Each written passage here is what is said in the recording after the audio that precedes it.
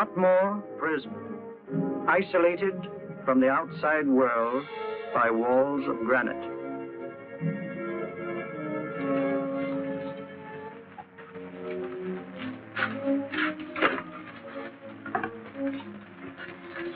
They say you could get out of here by merely telling what you know. You may or may not be another Scotland Yard bloke. But I'll give you the same answer I gave the others. I still have 2 years, 8 months, and 6 days left in which to make musical boxes. That'll be sold at auction for the benefit of this delightful sanctuary. And I intend to serve them.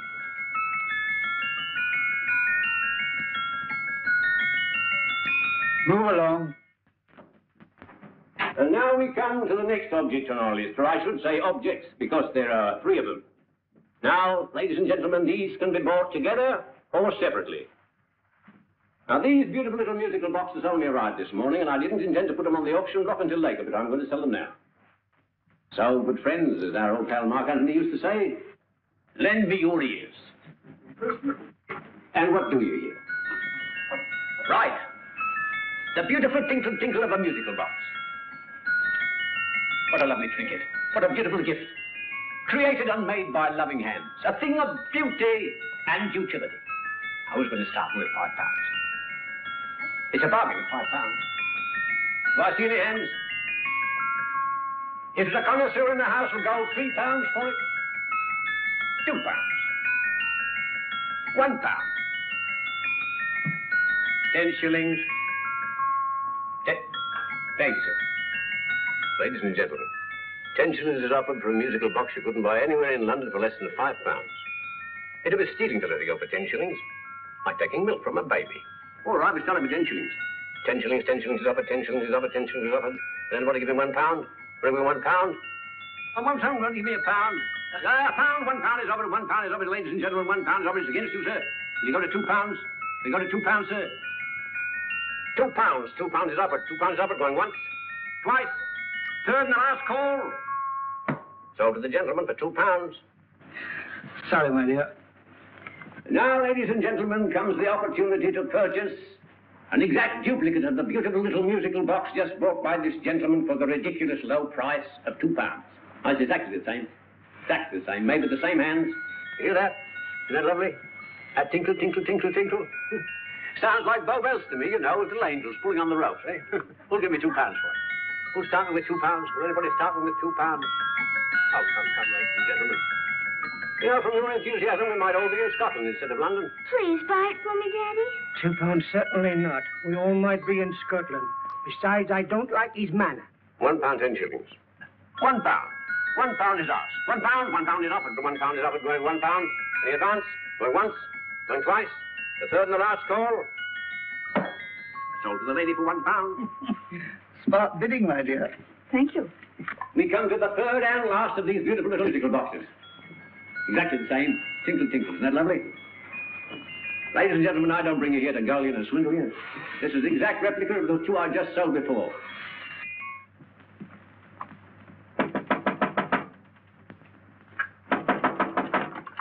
We're closed. But this is extremely important. Come in, sir, come in. I'm sorry to disturb you, but I was unfortunately delayed from arriving in time to bid on certain articles which I was rather anxious to obtain. Or perhaps they weren't sold, sir. We are carrying several things over. What might the articles be, sir?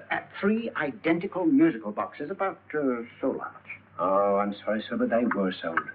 Pity you weren't here to bid on them. They didn't bring anything like the real value. I'm most anxious to obtain them. I wonder if your records would show who the purchasers were. Oh, we don't usually give out that information, sir.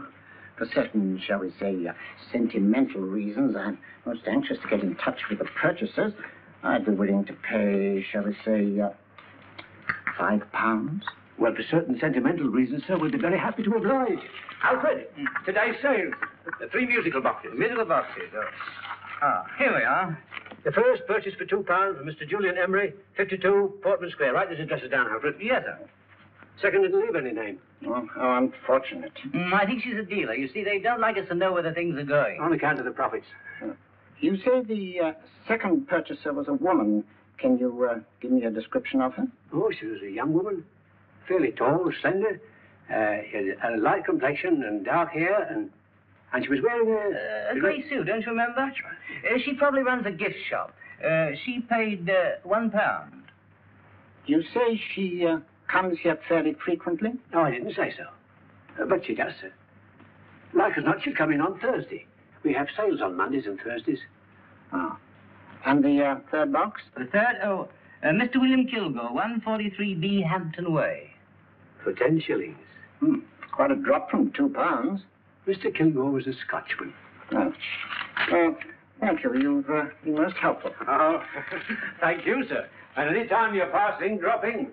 We always have lovely things for sale. Our card, sir? Thank you. I'll be back Thursday.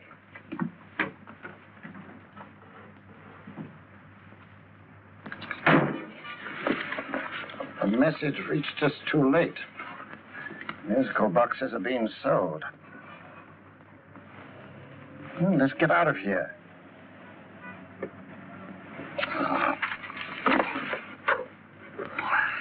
Someday you'll go too far. Reaching for a star, you fool. Yet a fool may touch a star, Colonel Cavanaugh, if he reaches high enough. But not possess it as you would. The musical boxes, they've been sold. What a pity for you, my dear Colonel. Is it my fault that the message reached us only an hour ago? Is it my fault that they were sold? You can't hold me responsible for that. Hope for your sake you're right.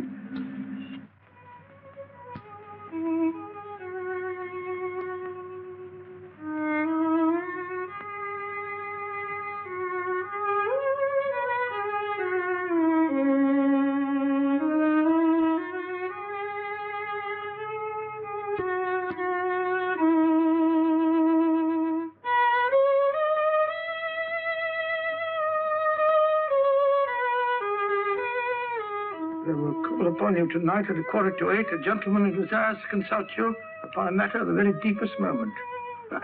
Remember that letter, Holmes? It was written over 2 years ago.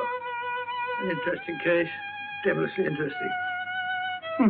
Irene Adler. What a striking-looking woman from the brief glance I had of her. Seems only yesterday. What charm. What poise. And what a mind. Sharp enough and brilliant enough to outwit the great Sherlock Holmes himself. I take it the new issue of the Strand magazine is out, containing another of your slightly lurid tales. Indeed. And what do you call this one? I call it A Scandal in Bohemia. Not a bad title, eh? If you must record my exploits, I do wish you'd put less emphasis on the melodramatic and more on the intellectual issues involved. What do you mean by that? Well, I do hope you've given the woman a soul. She had one, you know. By the woman, I suppose you mean Irene Adler. Yes. I shall always remember her as the woman.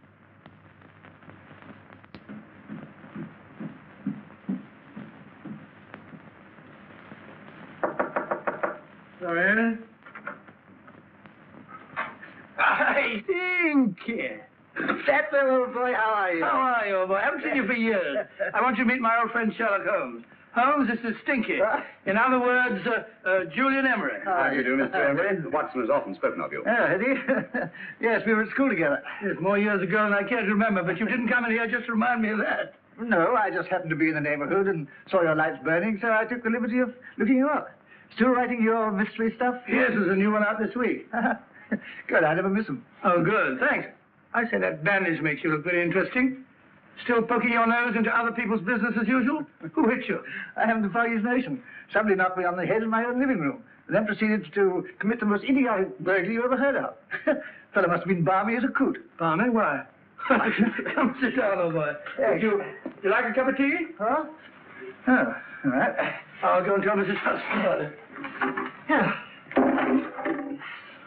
Why do you say the robbery was idiotic, Mr. Emery? Oh, simply from the fact that with about £5,000 worth of musical boxes in my living room, the thief, who I caught in the act, made off with one that isn't even worth £5. I gather you're a collector of musical boxes. Yes, I am indeed. Some of them very beautiful, but not the one that was stolen. The thief evidently grabbed the first thing that came to his hand when he heard me coming into the room. Still, it's rather odd, isn't it, that having disposed of you, he didn't pick up something more valuable. Mm-hmm. Was there anything unusual about the stolen box? No, nothing at all. I picked it up in the south of France, several years ago. You say you have many valuable music boxes. And yet the thief made off with one that isn't worth £5. Sounds like rather an intriguing little problem. Well, I take it that he was just an ordinary petty thief and didn't know the value. That is a possible explanation, and yet I venture to say that the average petty thief has a more extensive knowledge of the value of object d'art than the average collector. Well, anyway, that's Scotland Yard's theory. They didn't get very excited about it. That's consistent anyway. I wonder if I might see your collection, Mr. Emery. Oh, of course you could, yes. Nothing a collector likes more than showing off his trophies. When would it suit you? No time like the present. Good. My place is just round in Portman Square. Shall we? Yes, right. Hello? Where are you going? Stinky hasn't had his tea yet. Oh, I'm sorry. We're going round to my place, where I'm going to give you something better than tea. Now, this one was made for Louis XV, and is one of the very few still in existence from that period, and a particularly fine specimen at that. Charming, isn't it? Quite. It all sounded to me like a lot of mice running about on a tin roof. I'm afraid you have no ear for music, Watson. Give me a good old band playing a rousing march. You have all your silly little tweets.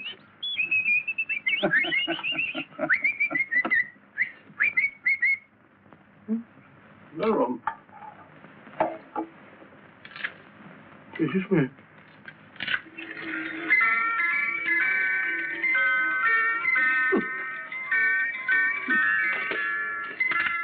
Stupid thing. Singing rabbit. What would you say offhand is the value of a box like that, Mr. Emery? Well, it's hard to say offhand, but I think we'll bring about £500 or £600 today. It's the gem of my collection. Yet a thief who steals an oddity like a musical box passes up one worth £500 for one of almost no value at all. Odd. Very odd. What was a stolen box like, Mr. Emery? Oh, just a plain wooden box about so big. Mm-hmm. As a matter of fact, I have one over here almost exactly like it. I picked this up yesterday at an auction room in Knightsbridge. Paid only £2 for it. Of course, I wouldn't in the ordinary way add one like this to my collection, but the tune intrigued me. I'd never heard it before.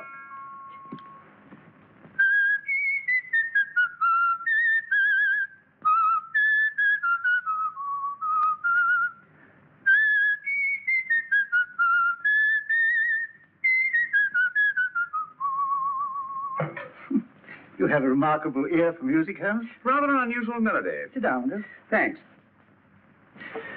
You say you bought that box at an auction sale yesterday? Yes, the Gaylord auction rooms in Knightsbridge. Mm-hmm. Run by old, what's his name? Crabtree. That's the man. At what time was the robbery committed? Oh, about 3 o'clock this morning. You know, Mr. Emery, that box and the robbery might well be cause and effect, especially since you say that the stolen box outwardly resembles this one a great deal. And Scotland Yard were not particularly interested, eh? Oh, yes, but I wouldn't blame them for that. Especially as I told them I was quite unable to describe the thief. Except, of course, for the fact that it was definitely a man. All you remember is that you came in here and someone struck you on the head. Yes, and the next thing I knew, my man was trying to revive me. It might be wise for you to put that box away somewhere and lock it up. Oh, I don't think that's necessary. Besides, everything's insured. Well, at least if any further attempts at robbery are made, I'd suggest that you call the police, rather than running into any personal danger. Oh, come, Holmes, aren't you being a bit of an alarmist? Possibly. Well, Mr. Gray with old Stinky. Seems to me you are making rather a mountain out of a molehill. Molehill is the word, old boy, and it's time you were in bed. Thanks so much for letting us see your place. How's this? Been glad meeting you. Holmes, I can't understand why you were so mysterious. Seems to me the petty thief explanation was the only sensible one. Really? I can't see how you can believe it was anything else. I didn't say I believed it to be anything else. The petty thief theory is the obvious one, I grant you. However, it's often a mistake to accept something as true merely because it's obvious. The truth is only arrived at by the painstaking process of eliminating the untrue. We are not able to do that in this case without further data. Rubbish, you're pulling my leg. You're trying to turn a tuppenny halfpenny robbery into an international plot. No, I'm not. I just hope that your friend Stinky is a little more cautious in the future. Just in case.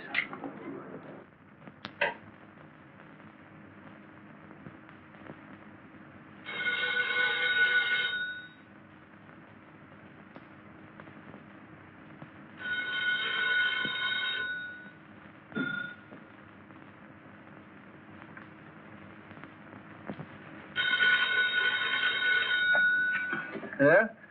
Yeah? Julian Emery here. Who? Of course I remember you, Mrs. Courtney. Yes. Yes, you're the one bright spot at that appallingly dull affair of Lady Sanford's. Huh? Of course it isn't too late to come around. Yes, I shall be delighted to give you a drink. I tell you what, come straight up and I'll leave the door unlatched. Right, what, 15 minutes? Good. I shall be counting each moment. No, I mean that, really. Right, goodbye.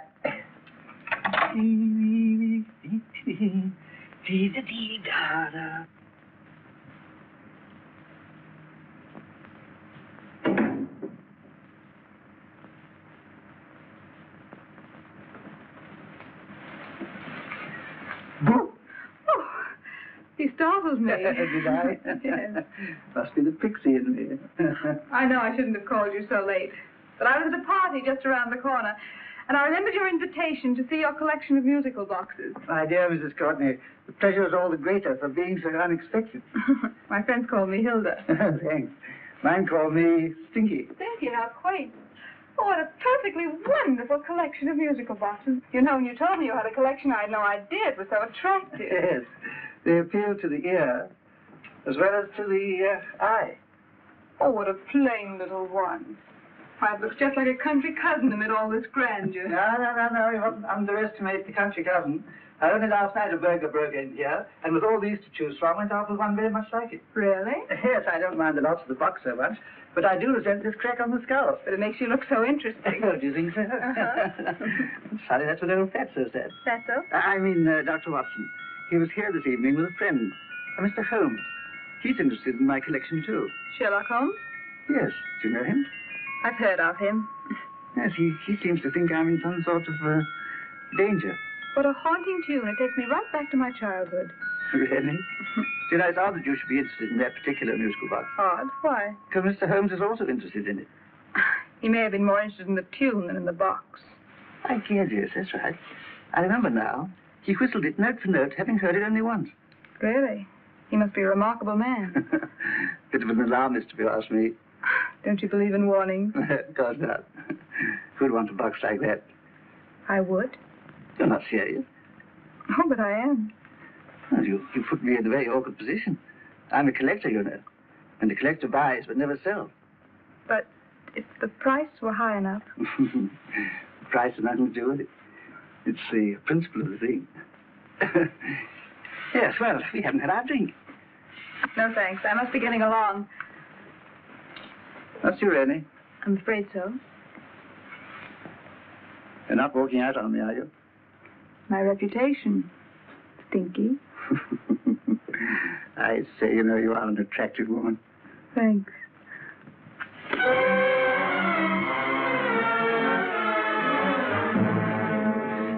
You fool. I told you to wait outside. What did you have to kill him for? All I had to do was walk out with it. He held you in his arms. Don't touch him. Don't touch anything. Now get out. I'm sorry. You're sorry. What about me? This is murder. What about Scotland Yard? What about Sherlock Holmes? Now get out!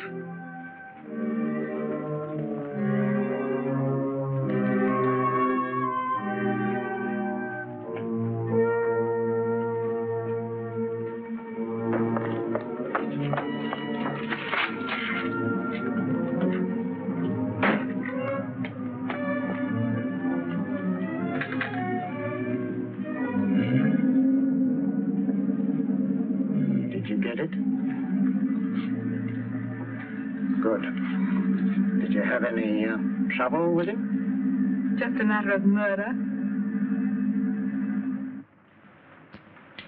Mr. Holmes. Hopkins? Thanks for coming so promptly. Inspector Lestrade suggested that I call through to you. Mr. Emery was a client of Mr. Holmes, Inspector. Indeed. You didn't mention that when I telephoned you, Mr. Holmes. Well, not exactly a client, Inspector.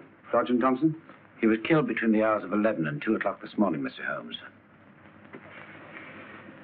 Must have been someone he knew, someone of whom he had no suspicion. Poor old Stinky. It's all my fault. I should have prevented this. Well, it's no time to start talking about that now, Doctor. Apparently it's gone. That's the second attempt on the musical box that Emery bought at the auction sale. And this time it was successful. But that box is only worth £2. It was worth a man's life, Watson.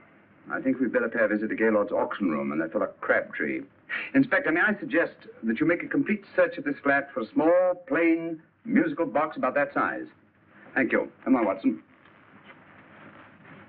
You say the first box went to Mr. Julian Emery. The second to Mr. Kilgore, 143B Hampton Way. And the third to the unidentified young lady who presumably has a shop and lives near Golders Green. That's right, Mr. Holmes. Isn't it rather strange, Mr. Crabtree, that you should have had 3 identical musical boxes all playing the same tune? Where'd they come from? Dartmoor Prison. Dartmoor? Here, we get a regular shipment from there every month. The inmates manufacture them. They make all kinds of things, you know, pipe racks, wastepaper baskets, musical boxes. Did you happen to notice if anyone showed any particular interest during the auction in the purchasers of these 3 boxes? Oh, come on, Mr. Crabtree. This is very literally a matter of life and death. Well, since you put it that way, Mr. Holmes, there was a gentleman came in here about an hour after closing time, and he was in an awful state, he was. He gave me £5 to tell him where the boxes had gone to. He said they had a sentimental value for him, sir. Expensive sentiment. Can you describe him? He was tall, distinguished looking, and he had grey hair and a moustache. He was quite a gentleman, sir. What was his reaction when you were unable to supply him with the address of the young lady who owned the shop? I told him the young lady usually come back on Thursday. He said he'd come back on Thursday. Now, that's tomorrow. Thank you, Mr. Crabtree. You've been very helpful. Thank you. Come on, Watson. Where are we going now, Holmes? To the home of Mr. Kilgore, the man who bought the third box.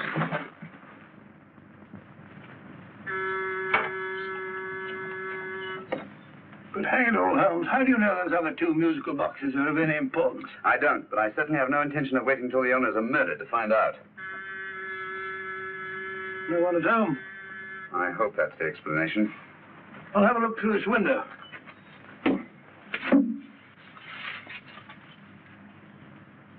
Doesn't seem to be anyone there. The whole place seems deserted as far as I can see. Yes? Mr. and Mrs. Kilgore at home? No. When do you expect them? Oh, in an hour or so. There's no use your hanging about. They don't buy nothing from peddlers. Peddlers? My good woman, this is Mr. Sherlock Holmes. Sherlock Holmes? Oh, go on. Do you mind if we come in and wait? My business is rather urgent. Well, I've got to go out and do my shopping. And I don't know if Mrs. Kilgore'd like any strangers nosing about. Quite all right, I assure you. Well, I've got to be off. It's too late in the parlor. And no smoking either. Mrs. Kilgore said it smells up the house. Funny old girl, Holmes.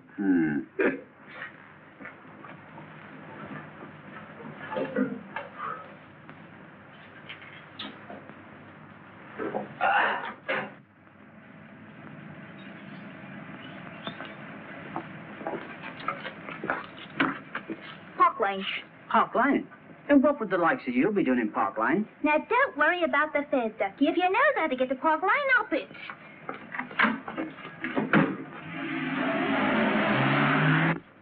Holmes, I've been thinking. There must have been something hidden in that box of those Stinkies.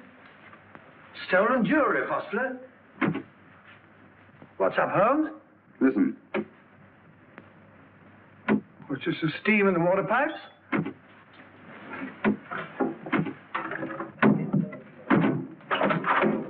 Watson! Great Scott! Come on, Holmes. Get on the chair here. It's all right, my dear. There. Now, don't worry. It's all over. There you are, dear. Don't cry anymore. She tied me up and shut me in the cupboard. I know. She won't come back. Did you show her your new musical box? Yes, she said she wanted to hear it play. And as soon as I showed it to her, she grabbed on. I know. Now, don't worry. We'll buy you a new musical box. Yes, my dear, the best one in London. Watson. Oh, what a fool I've been. What do you mean, Holmes? She took the musical box out of this house in that market basket. Right under our very noses. Why could the Kilgore charwoman want to take the music box? She isn't a Kilgore charwoman. She's a consummate actress. An extremely clever, unscrupulous woman who will stop at nothing. Take care of her child, will you, Wolfe, till her parents get back. Explain everything to them. Of course I will. But, Holmes, where are you going? Somewhere, somehow. I must get to the young lady who bought that third musical box before our opponents find out. I only hope that I won't be too late. Oh, no, darling, you You mustn't cry anymore. Now, cheer up. Would you like to hear old Uncle make a noise like a duck?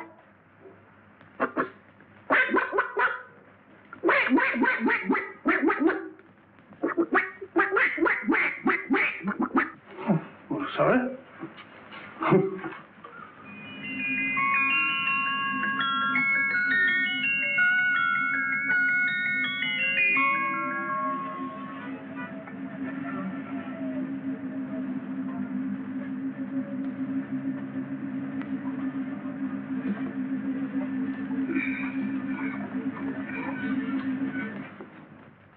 Now, ladies and gentlemen, how much am I offered for this beautiful lace Dresden china figurine?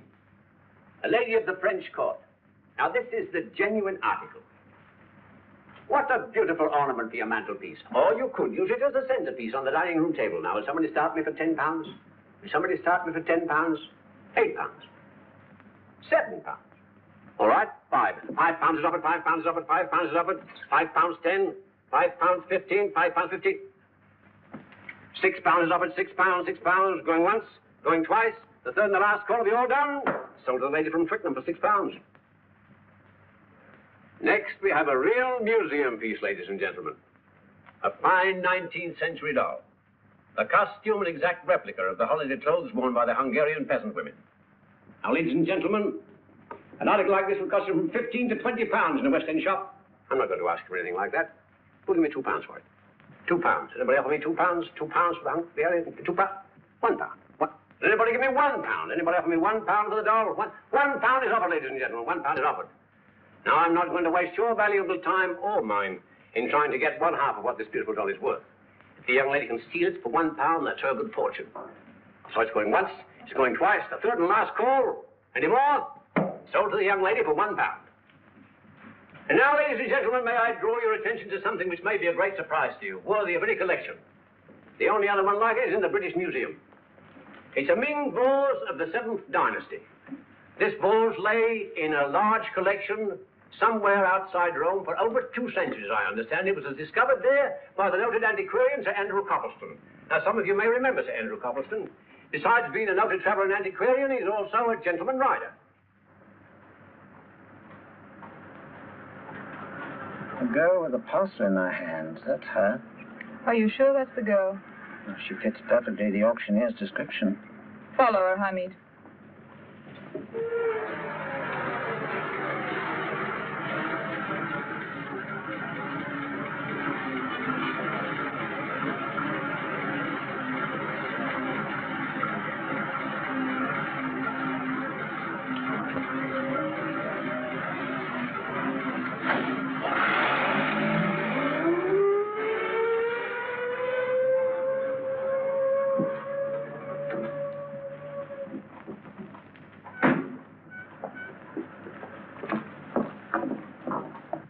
Lovely, dear. And only £1. We can get at least 3 for it. Easily. I'll go make some tea. I could do with a cup. Right. Good afternoon. Good afternoon. I'm looking for a birthday gift for a 7-year-old girl. What would you suggest? We have some lovely dolls. Now, this Hungarian... I think she has enough dolls already. Books are always welcome. Well, I'm looking for something a little different. Well, that's rather cute. What is it? Well, that's a musical box. Children always love them. And this is an exceptionally nice one. It plays many tunes.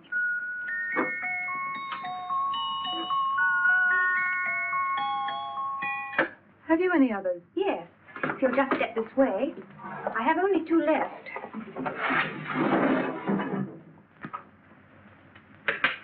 How nice.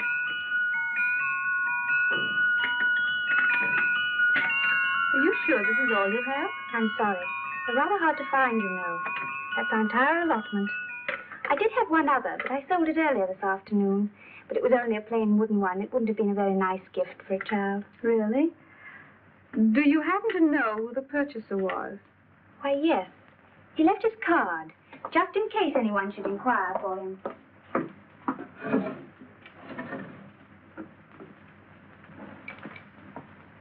How interesting. I'm sorry, but I'm afraid I'll have to look a bit further. Thank you, anyway. Good afternoon. Thank you.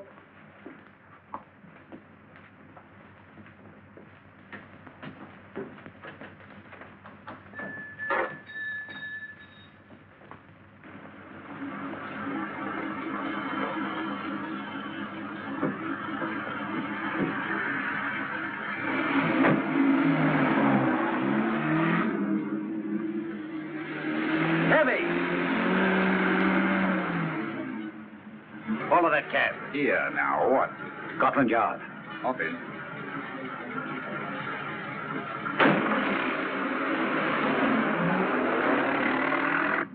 Sherlock Holmes.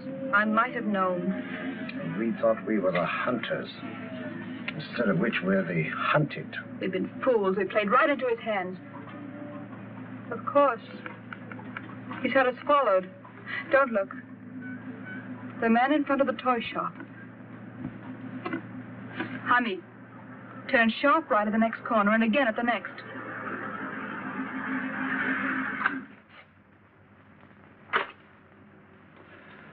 No photograph of her, Commissioner. As I expected.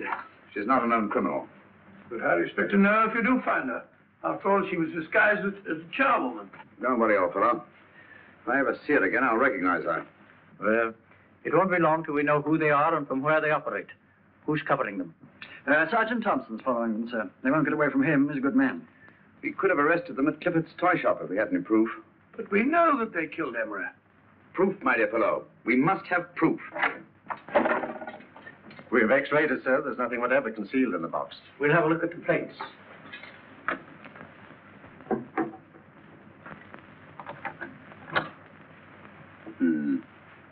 There must be some clue.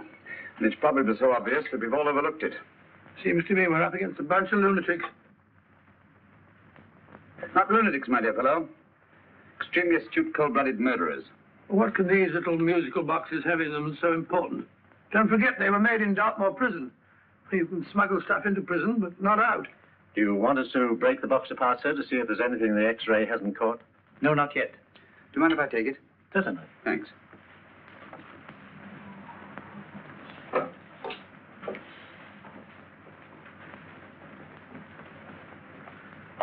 The governor of Dartmoor Prison informed us, sir, in answer to Mr. Holmes' question, that all 3 musical boxes were made by the same convict, John Davidson, serving a 7-year term, sir. Davidson? The Bank of England plates. That'll be all. Yes, sir. Now we're getting somewhere. Wait a minute. How did you know about the plates, Mr. Holmes? I'm a student of crime, Inspector. I make it my business to know about such things. And when the name of Davidson was mentioned... Well, who is this fellow Davidson? As long as Mr. Holmes seems to know all about it already, I suppose there's no harm in telling you. 2 years ago in London, there occurred a robbery of such tremendous importance, although the stolen articles themselves have no intrinsic value whatsoever, that the Home Secretary was instrumental in seeing that not a word of it appeared in any newspaper. But you never told me anything about this, Holmes. You were away at the time. Articles of no intrinsic value and yet of such importance? I don't understand. Davidson was apprehended within 15 minutes of committing the theft. But by that time, he'd hidden the articles in question and they've yet to be found. Before going further, Dr. Watson, I must inform you that this matter's not to be mentioned outside of this room. Of course not. Do I look like a man who gossip? Let's not go into that now, old fellow, shall we?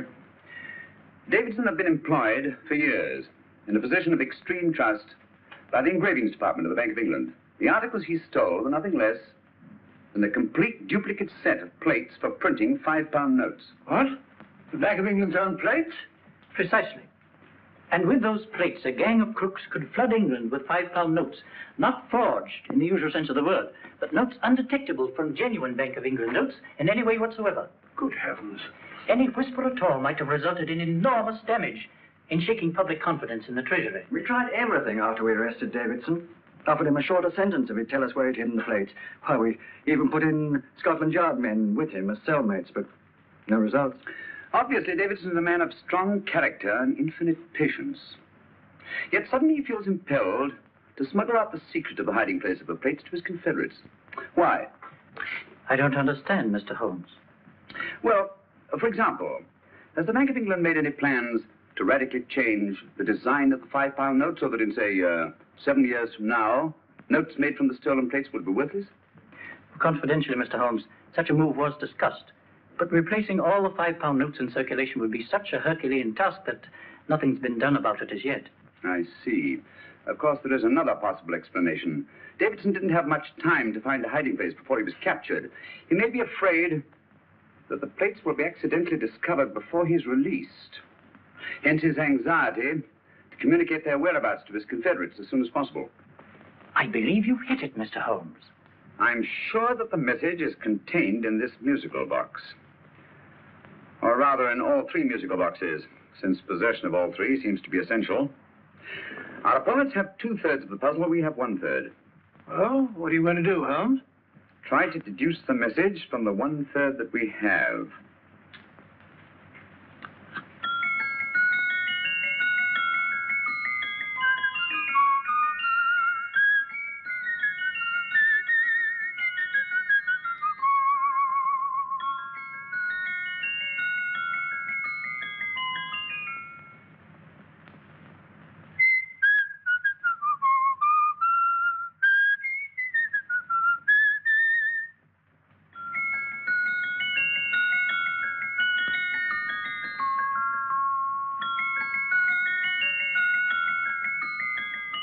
It's the same tune as the one played by Emery's musical box.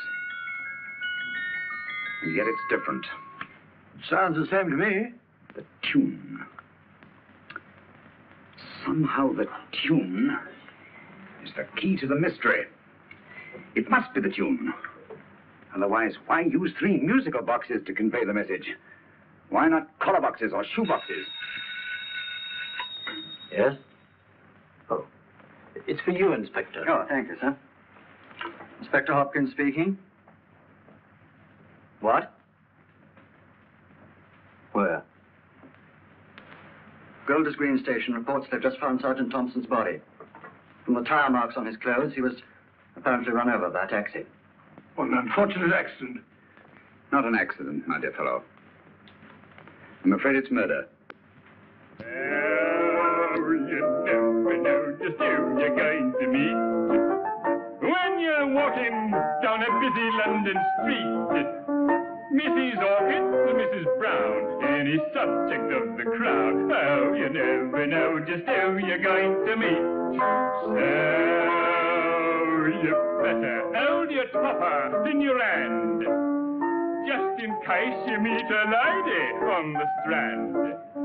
Girls will think you're kind of sweet, and your day will be complete. Oh, you never know just who you're going to meet. Now a gentleman is judged by his appearance. Yes, a gentleman is judged by how he talks. Now he's much better off when he's acting like a top, especially if he's taking him a walk. What on earth is this outlandish place? A rendezvous for actors. Actors? Buskers, old boy. You've seen them 1,000 times. Actors who entertain the queues, waiting outside theaters. You never know just who you're going to meet when you're walking down a busy London street. So you better wear your best, go aside to look your best, 'cause you never know just who you're going to meet.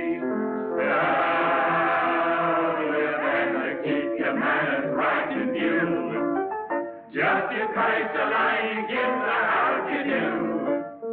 Keep your trousers in a pleat, shine your shoes and keep them neat, 'cause you never know just who you're gonna meet. Blimey.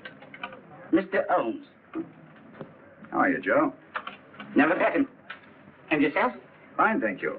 I want you to meet a friend of mine, Dr. Watson, Joe's sister. Oh, well, any friend of Mr. Holmes is a friend of mine. Hi, Joe. He did me a good turn once that I'll never forget. Yes, I cleared Joe of a most unpleasant charge.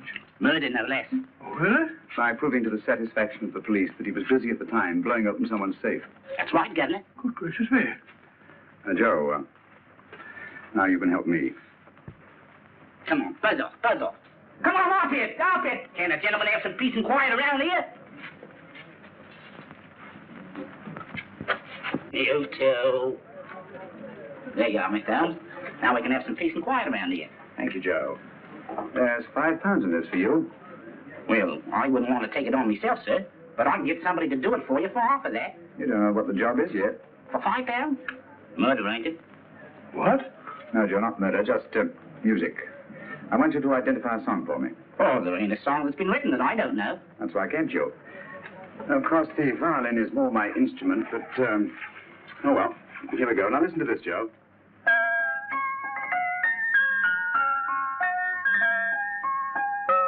Wait a minute. You're playing that wrong. That should be E natural, not E flat.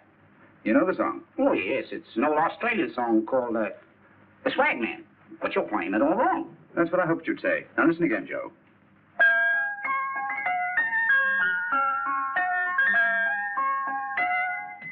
That's the same tune, all right. But you're making different mistakes than you did the first time. No, not mistakes, Joe. Call them variations. Here, play the song for me, will you, the way it's written?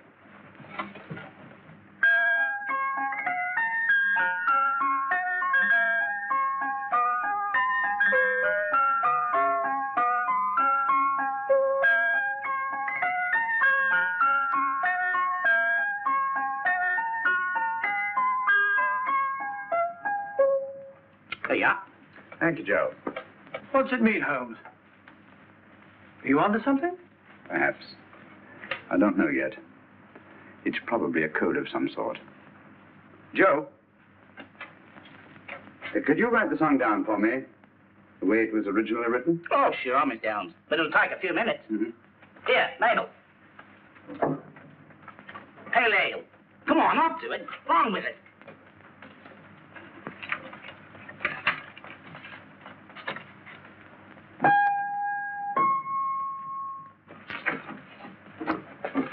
Well, obviously it isn't the lyrics.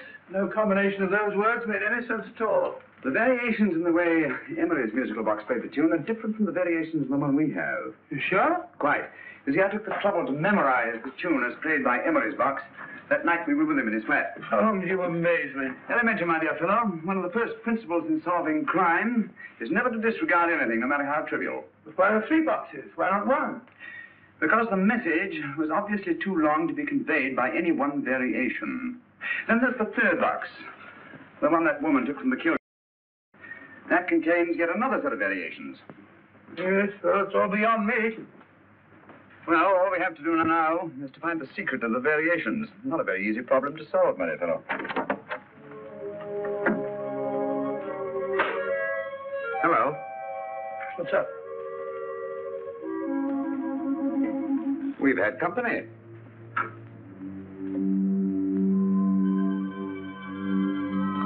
say, this is outrageous. Ask Mrs. Hudson to come in here, will you? Right.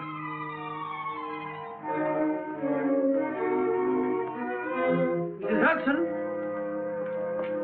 Yes? Oh, there you are. Will you come up here at once, please? Oh, coming, sir.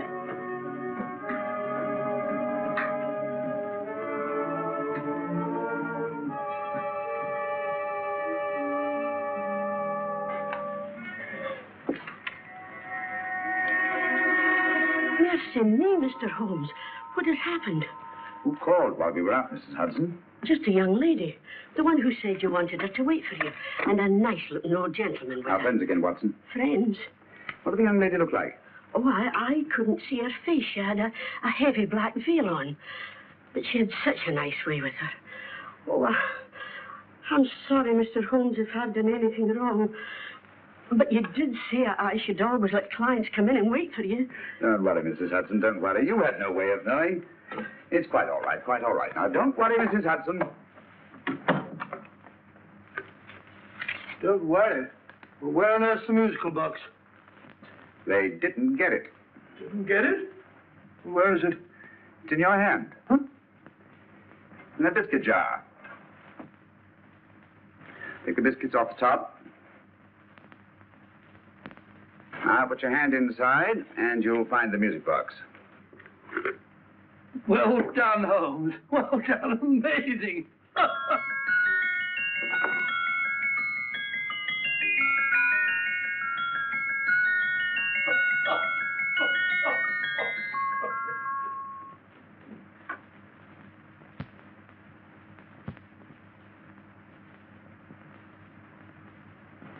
Whew. Nice fresh smell. Like a pub after closing time.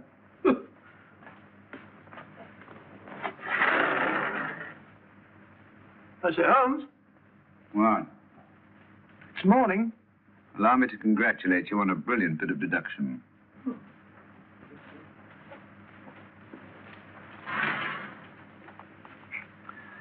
It's not a transposition, not a polygraph transposition, not a trigraph, nor any known form of decoding. How about the Morse code? Have you tried that? Yes, at about 3 o'clock this morning. I'm sorry, old man. I was only trying to help.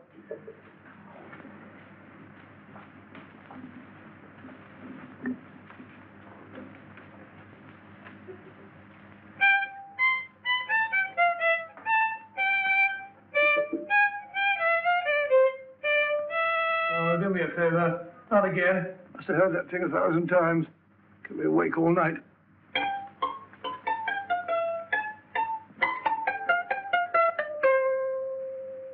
Not a very distinguished composition, I grant you.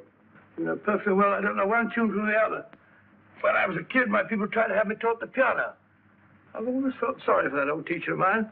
The poor old girl finally reached the point of numbering the keys for me. 1, 2, 3, 4. Even then, I never progressed beyond it. Numbering the keys, Watson. The 19th key of the keyboard is the 19th letter of the alphabet. S. Here. Write it down when I give it to you, old fellow, will you? The first altered note. Write S first. Now, the 8th key is H. The 5th key, E. The 12th key, L. The 6th key, F. S-H-E-L-F. Shelf. Your piano lessons were not in vain, old fellow. You've solved it. Thank you. Oh, thanks, old man. Hold it.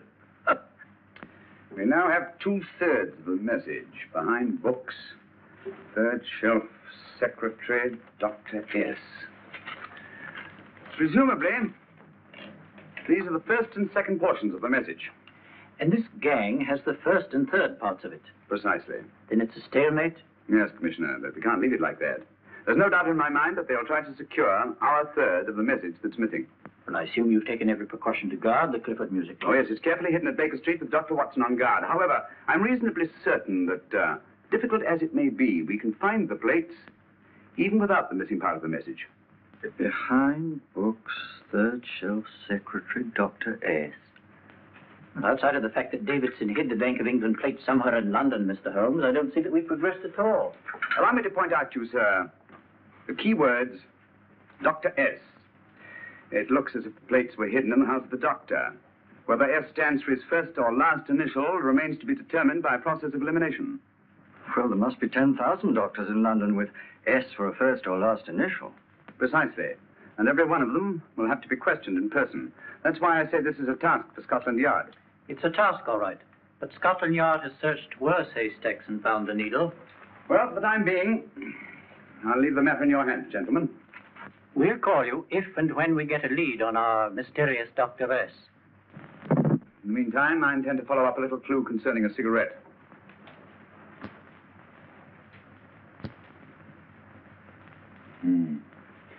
You're certain of the identification of the tobacco? Absolutely. I have made up this special blend for only 3 customers. It is almost pure Egyptian, with a mixture of latakia for added body, and a pinch of perique. Merely a whisper, as one might say, for elusive fragrance. Yes, yes. And the 3 customers? Major Wilson in Bombay, India. Mrs. Catherine Leamington Smith in Ireland. Yes, and the 3rd? Mrs. Hilda Courtney of Park Mansions, Bryanston Square. Thank you. Thank you very much. You've been most helpful. It is a pleasure to have been of service, Mr. Holmes.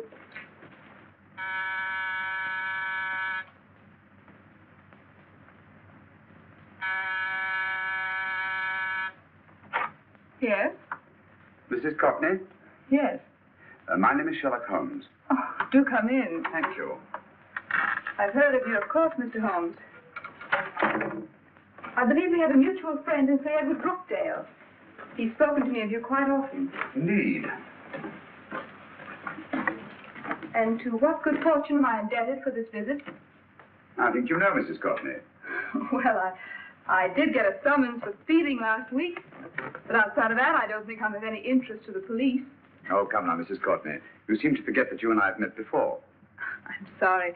I'm sure I would have remembered meeting the great Sherlock Holmes. Please sit down. Thank you. You say we met before? Yes. At the home of Mr. and Mrs. Kilgore, 143B Hampton Road. Kilgore? I don't think I know anyone of that name. Well, I didn't say you knew them. As a matter of fact, you called on them when they were out. I don't understand, Mr. Holmes. Really? And you were dressed rather differently. Indeed. Cigarette? Thank you.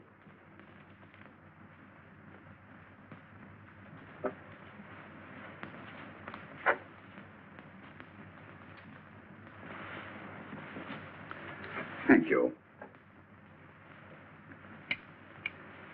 You know, Mrs. Courtney, people generally forget, in assuming a disguise, that the shape of the ear is an almost infallible means of recognition and identification to the trained eye. Evidently, you've mistaken me for someone else. Oh, no, not at all. Though naturally, I expected your denial. But when you paid your visit to my rooms at Baker Street, you carelessly left behind another identification. They're, identical, aren't they? Yes, I must admit they are. You see, Mr. Holmes, to catch one as clever as you, I had to use a very special lure. I knew you'd be unable to resist the bait of my cigarette, having read with great interest your monograph on the ashes of 140 different varieties of tobacco. I should advise you not to move, Mr. Holmes. I must congratulate you on your ingenuity, Mrs. Courtney. It was indeed a brilliantly designed trap. Thank you, Mr. Holmes. Praise from a master is indeed gratifying. I shall always cherish the memory of your flattering words. Memory? Precisely. I'm afraid these gentlemen have a most regrettable task to perform. Unless, of course, you care to turn over the missing musical box with your pledge to take no action against us in the future. I'm afraid that will be impossible. I thought that would be your answer. Hamid! Careful! Careful. There's no need to be unnecessarily rough with our distinguished guest. You realize, Mr. Holmes, that your demise will not take place here. The corpus delicti, you know. Oh, naturally. Shall we go? It's so fearfully awkward having a dead body lying about. Don't you agree, Mr. Holmes? Another dead body shouldn't weigh too heavily on your conscience, Mrs. Courtney.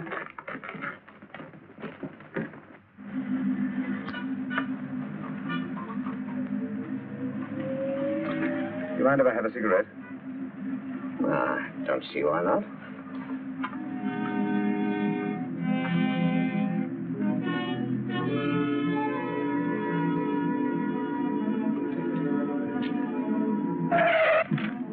Be careful, Hamid. It's the brakes they bind. Thank you, Colonel Cavanaugh. It's very considerate of you.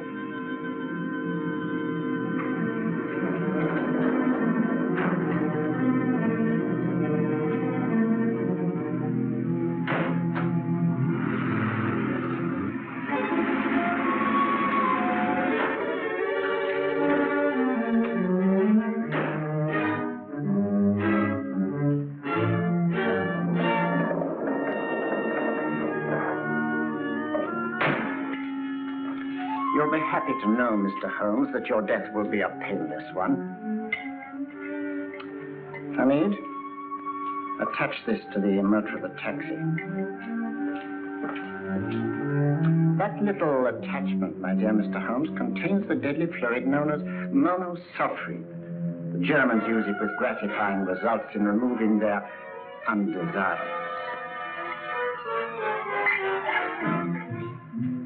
Start the motor.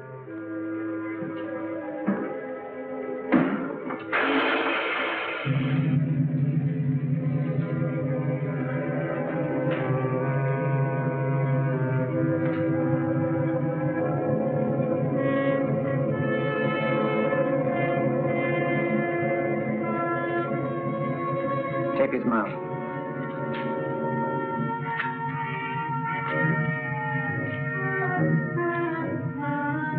Now, up with him, Hamid.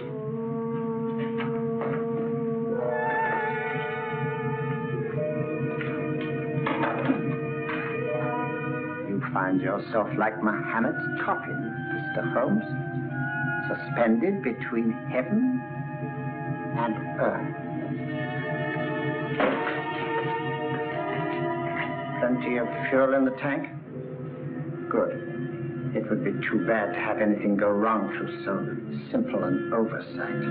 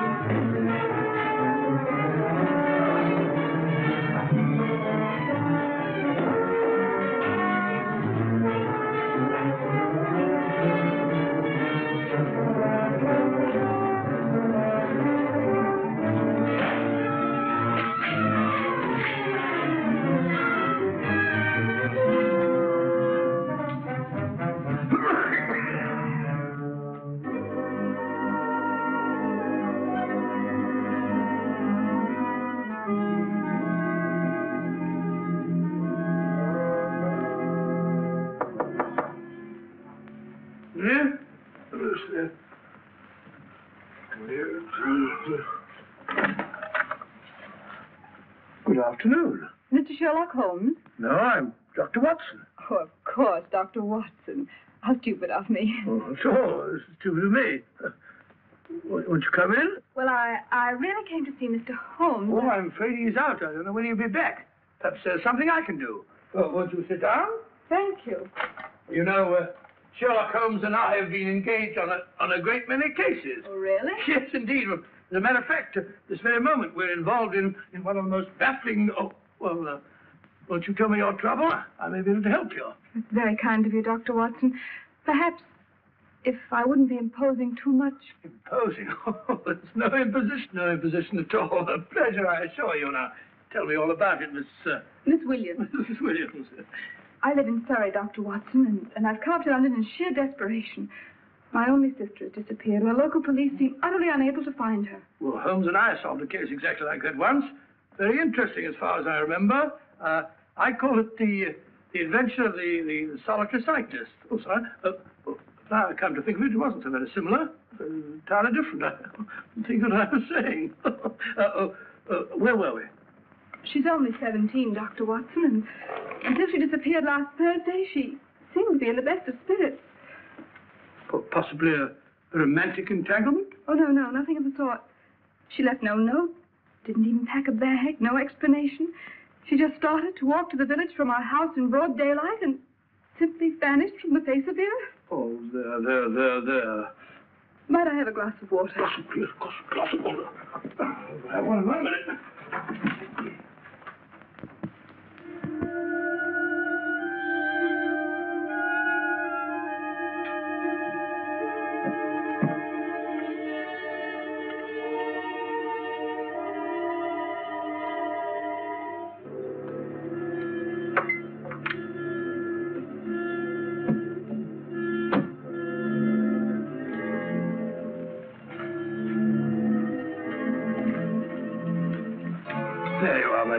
Thank you, Dr. Watson.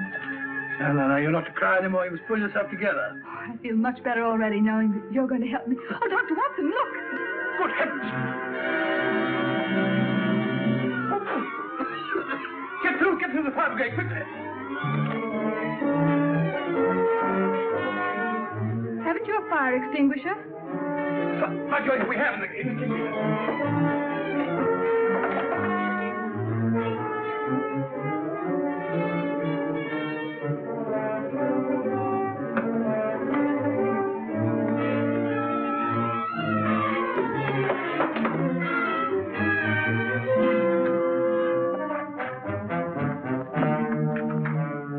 Miss Williams, we'll have this thing out in no time.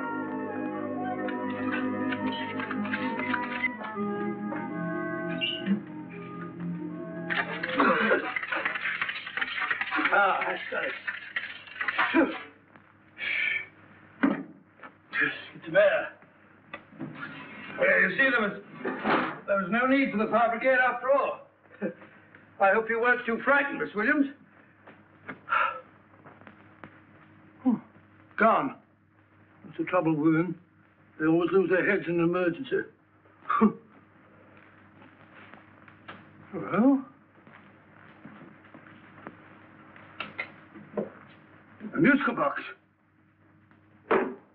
Great Scott! Miss Williams! Well? Good. And Holmes? By now, Mr. Holmes has no doubt exchanged his violin for a harp. Always assuming that heaven is his destination. And now that we have the missing musical box.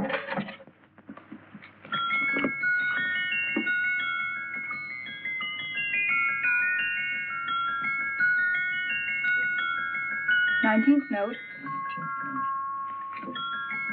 19th letter. Yes. He hasn't been there, you say? Holmes, where on earth have you been? I've been trying to get you at the club, at Scotland Yard, all over London. You're looking for me in the wrong places. Holmes, terrible things happened. I've been duped. That woman, she made a complete fool of me. Well, what do you mean? Well, she came here, let off a smoke bomb. I thought the whole place was on fire, and my first thought was to save the musical box. No need to say any more. She has the box. Yeah. Don't blame yourself too much, old fellow. She's an extremely clever antagonist. Smoke bomb, you said?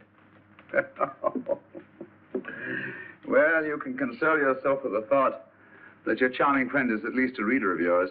What do you mean? If I remember correctly, you wrote about my little experiment with the smoke and the cry of fire in a story you entitled A Scandal in Bohemia, which has just appeared in the Strand magazine. All right, old boy. Don't rub it in. Well, it may cheer you up to know that you made a fool of me, too.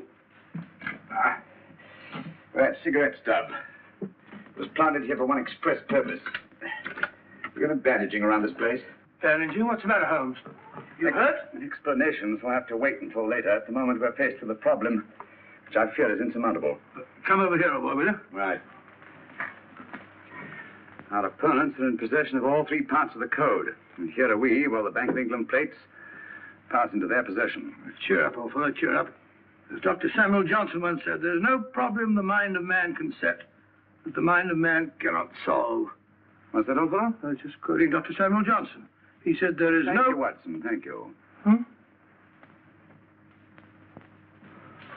Leaving the front reception room, we come into the main hall, where Dr. Johnson was in the habit of passing through to have his meager meals in the dining room opposite, in company with his friend and biographer, James Boswell. We will now pass up the stairway, which remains in its natural wood finish, just as it was when the good doctor was here. The framed etching on the wall is believed to have been presented to Dr. Johnson by the distinguished painter, Sir Joshua Reynolds. I've been told here that picture was given in by Mrs. Thrale, and it's definitely not a Reynolds. Is that important, my dear? Oh, I'm sorry. This way, ladies and gentlemen, please, this way. Move along, children, move along. The secretary's not on this floor. Patience, Hamid. I have a feeling. My dear Colonel, with Sherlock Holmes out of the way, what could go wrong?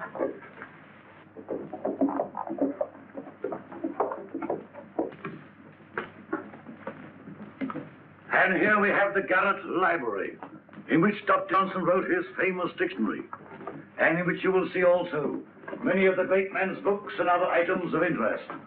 Step forward, ladies and gentlemen, please, step forward. Standing in the corner is the secretary, which contains many of the original works by the literary genius. On this table, Dr. Johnson's cat, Hodge, used to sleep while his master worked. A strange thing about this cat, ladies and gentlemen, was its love of oysters. They do say that the dear doctor often went hungry to find the cat that delicacy. What a pity. Now we will visit the grey room, which is immediately below us, in which you will see the very bed in which Dr. Johnson died. What did he die of? Gout. Just gout. This way, ladies and gentlemen. Mind the steps, please.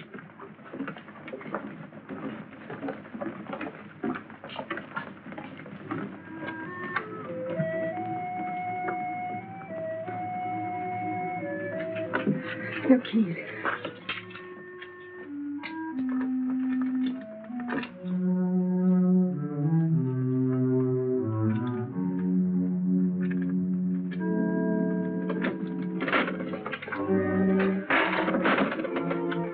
shelf up.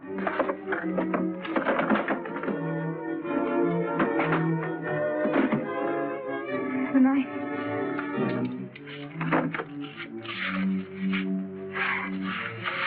Gentlemen, the Bank of England plates. Well, Mrs. Courtney, so we meet again. No, I shouldn't do that if I were you, Colonel Cavanaugh. I must congratulate you, Mr. Holmes. You're far more clever than I thought. Thank you, Mrs. Courtney. Praise from you is indeed gratifying. I shall always cherish the memory of your flattering words. Memory? Oh, thank you. And now I have a most regrettable task to perform.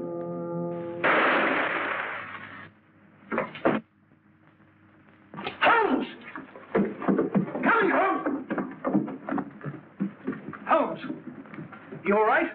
Perfectly, thank you, old fellow, but I think this gentleman on the floor requires some medical attention. We must see that he looks his best, you know, when he's hanged. Take them in charge.